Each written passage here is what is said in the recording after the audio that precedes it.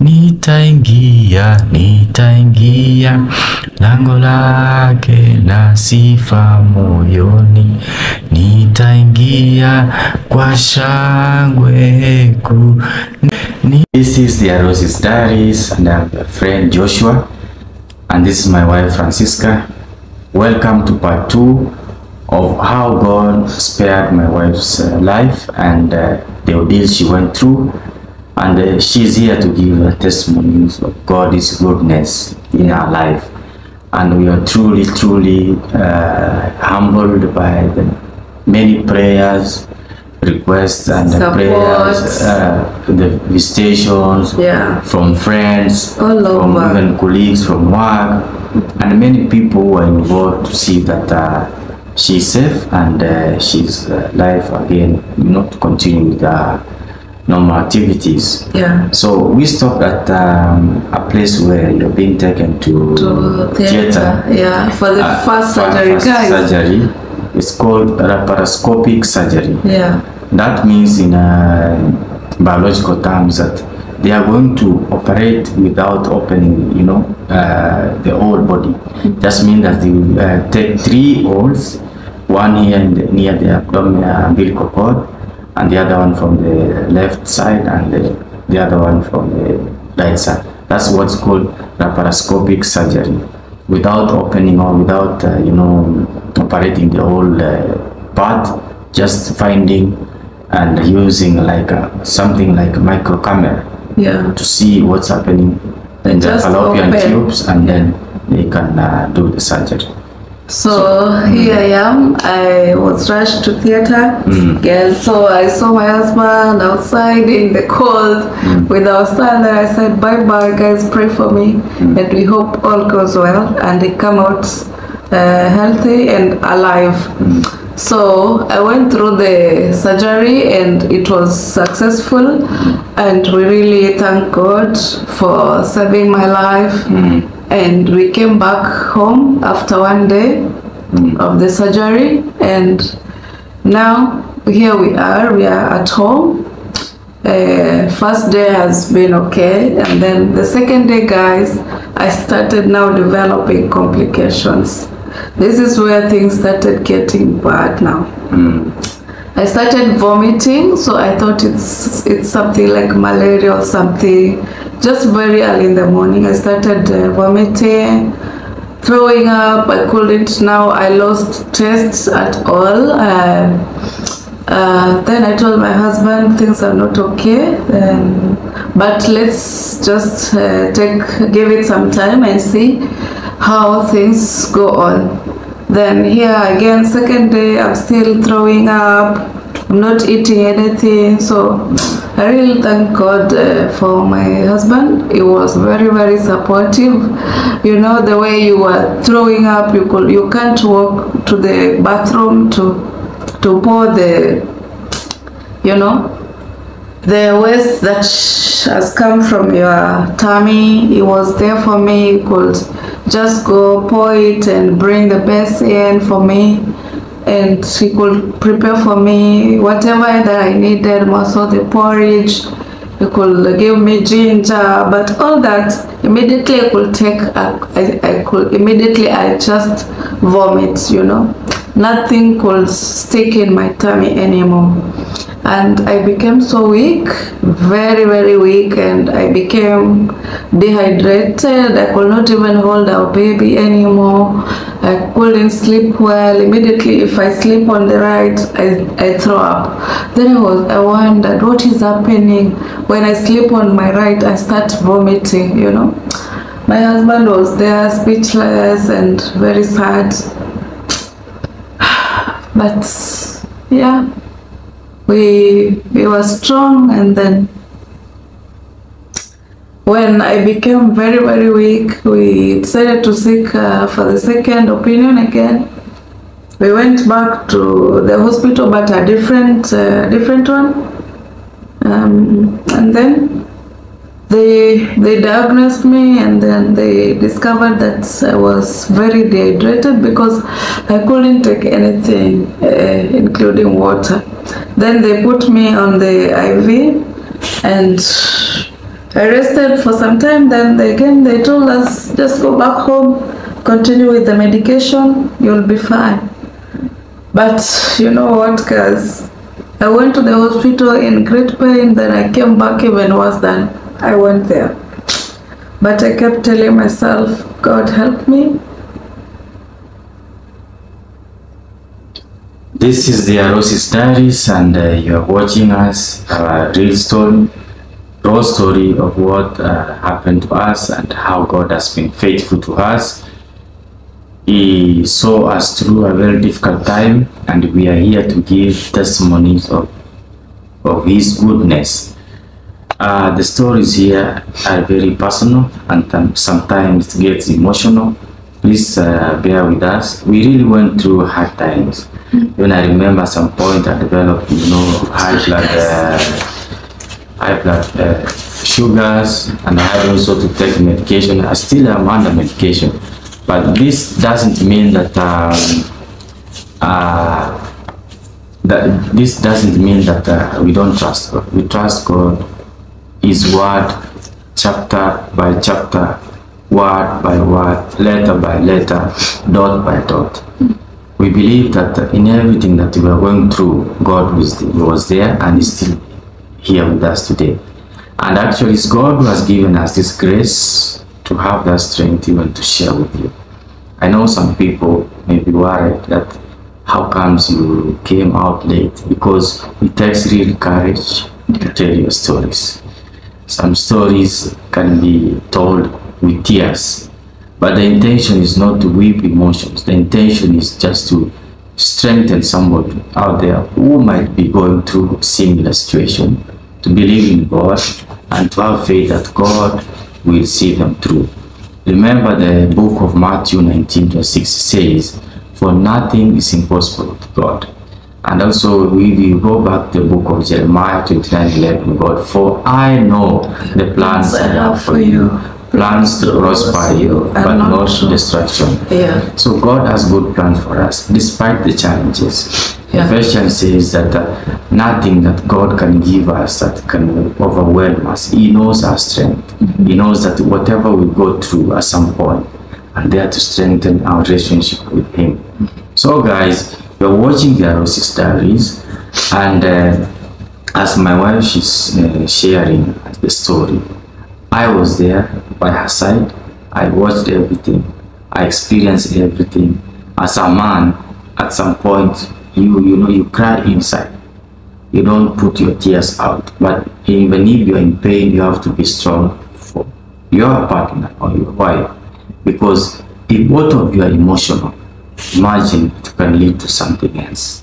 So that's why, even if she was having those difficult times, I was, experiencing them inwardly, but I had to be there, show that, put that smile to just show her that nothing is serious. But indeed, it was a really serious ordeal. Here we are. She's experiencing some pain after first surgery, laparoscopic surgery. I explained earlier on what's laparoscopic surgery. So she's here, and I took some days off from work. And I told myself, because she was becoming weak every day, let me take some days off locally so that I can attend to her. So on the day of my reporting back to work, that morning, she threw up, and I felt something unique, and my instincts told me that when you're going to work, she is not that stable that you can leave her behind alone. You have to take her with you, because coincidentally or by God's grace, I work at the hospital also. Although I work from admin department, but I work at the hospital, and I know a few doctors there who are close friends to me. So I told myself, even before I told her, I told myself that please prepare and go with her to the workplace. Just explain to them whatever situation she is in, that you are not able to leave her back home, so that if there's a way, because there also we have doctors, although our hospital is a private hospital, they can be in a position to help her. And I must confess at this point that when things are getting worse, or when things, or when we're sailing on deep waters, just know that that's when God really shows up. God speaks to us through different mechanisms. Sometimes God uses our instincts. When your instincts tells you this is wrong, believe that this is wrong. Instincts are, hidden vision. Like this something is going to happen, even if you have not seen. So my instincts told me, please go with her. And I took that step. I told her, quickly prepare, we're going to get. I called my friend and was my best man, Amos, to come over. He came to our place, and he knew whatever we were going through, but he didn't know that it was that serious. I told him, my brother, you're here. We must drive as fast as we can to the center where I'm working and let her get attended. And as God plans everything, as we've said it from Jeremiah 29 verse 11, God had already planned everything. Imagine where I was working before.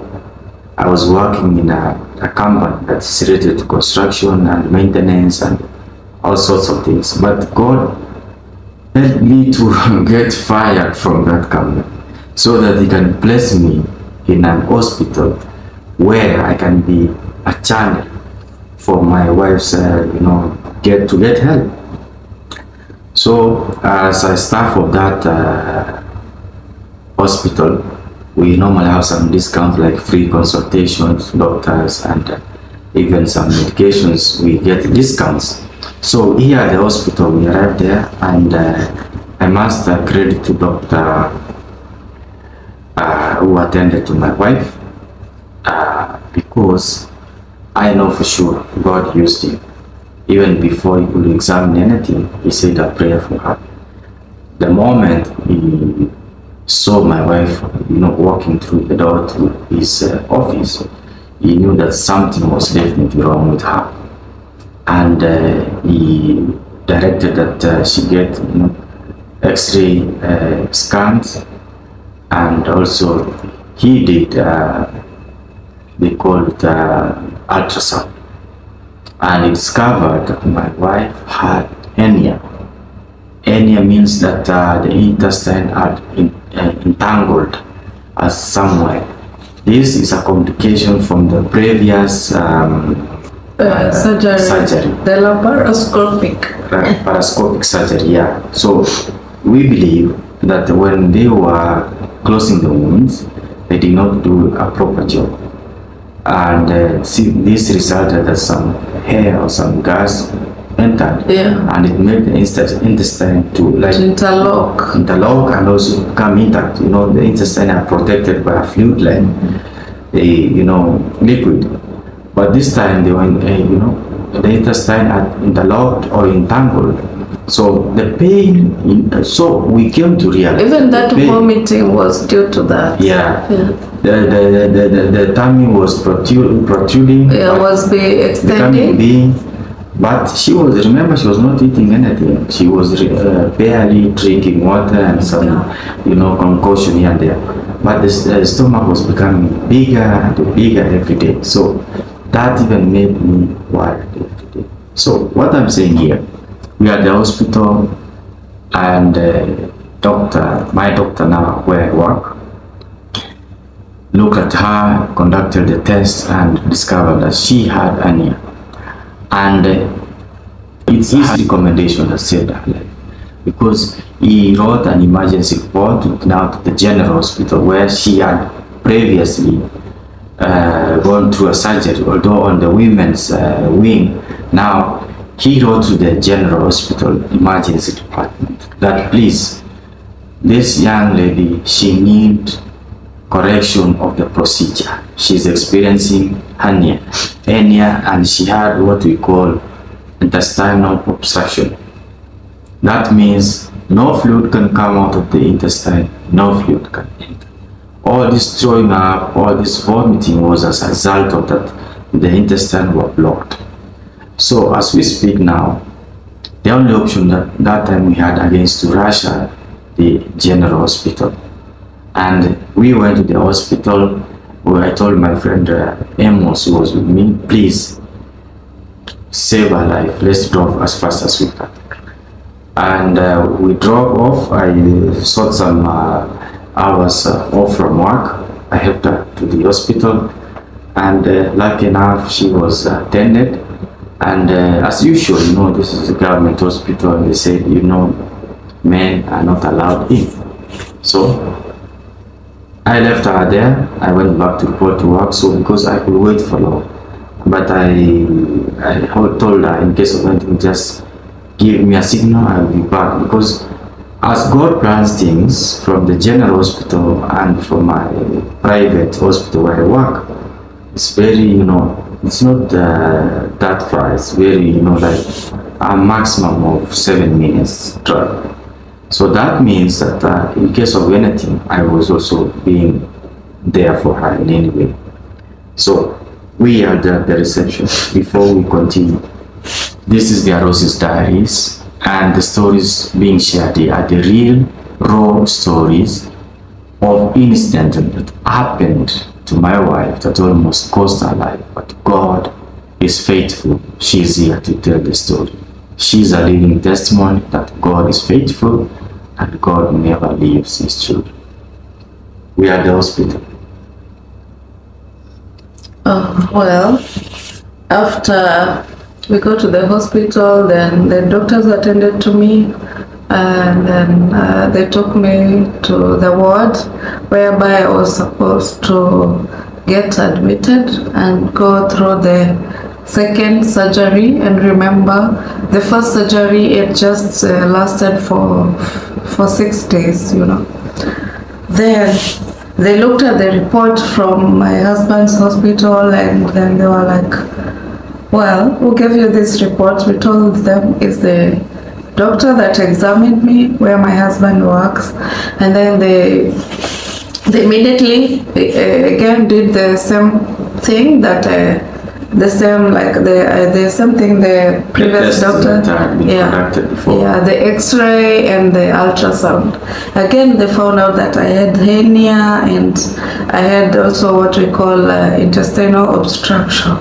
Then they called the overall doctors, the surgeons, to discuss about it and see if they could try and compress my fallopian tube so that hernia could just, you know, disappear without me going through an open surgery, you know. They tried their best. Unfortunately, things could not work. So the only option left was for me to go for the open surgery, and so that they could save my life, because I could not take even water anymore. I felt like my tummy is now full and I cannot even tolerate anything, any drink, nothing was going through my stomach. So the thing that almost killed me was the tube that they inserted inside my nose to go through the stomach. That thing really suffocated me. I cried helplessly, and you know, my husband, as normal, he was told to go outside, and as they did the thing, and good thing my husband managed to come, and he saw everything that was happening. I was like unconscious, you know. I was crying helplessly, asking the doctors to save me and to stop inserting that pipe, you know, because I felt like it was going to take away my life. Then they said, this is the only thing that we can do to save your life, because the waste has to come outside. Waste in the intestines that they needed to drain before they could conduct the operation in the surgery. So I went through the pain, guys. I cried so much, and I had to persevere. And then I was taken for it's called what's that? MRI, and it still shows, the CT scan. It still showed that I had that hernia. So at 3 a.m. they were taking me for the second operation. Remember, the first operation was still very raw, and I was still in Spain. I had not healed, but I had no option, and they also didn't have an option. They wanted to save my life, so they took me in for the second operation. My goodness, that thing, it was terrible, you know, guys. I didn't know what was happening to me. My husband had come home. It was, 3 a.m. and my husband had left the hospital at 1 a.m. Oh my God, I was all alone. I didn't know what was happening to me.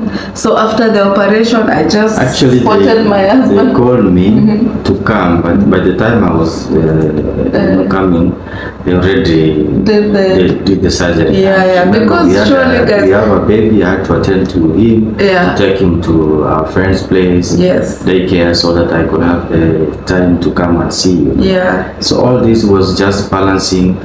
Busy with the baby, work, hospital, So, but God's grace is sufficient. He's a strong guy, and I thank God for him. He really stood with me, and that always teaches me to be humble and to be respectful to him, and always love him and be there for him, and because he really did an amazing job that nobody could do what he did to me, So after the surgery, I was taken to the recovery room. Here they have what they call a recovery room. After you are taken to the admission, Then I woke up, my husband was there. It was 6 or what? Around 7. Around 7, yeah. So I had pipes all over, pipes here on my nose, pipes, it's called, the abdomen, pipes from this side to this. So I was wondering, what is this? Is this me? But I was in great pain. I couldn't even talk to my husband. He just watched me, and he felt very sad, but he prayed for me. He said a prayer for me, then he left for work. Then I was taken to the ward now, where I got admitted properly. Actually, oh my goodness, this man you are seeing here, guys, is God sent. He could wake up very early, come first thing to check on me, pray for me, wipe my face, because I could not do anything for myself. That's why sometimes I break down, because I was so helpless. But he was there for me. He did everything. He could brush my teeth, Sometimes even my brother could visit me, but he could just be watching, There's some things even your own sibling cannot do to you, except your spouse, This is the Rosie's Diaries, and we're happy and glad that you're watching our stories. This is part 2 of what happened with my wife and how God came through for her. And now we are celebrating God's goodness. And the grace of God is sufficient for all of us. Amen. We are watching to part 3 of this story, and I hope at the end of it we come out with songs of praise. How God has been faithful to us. This story is meant to encourage you, whoever is going through a situation, that you are not alone. God is there with you. Tune into part 3 in a bit. This is the Rosie's Diaries.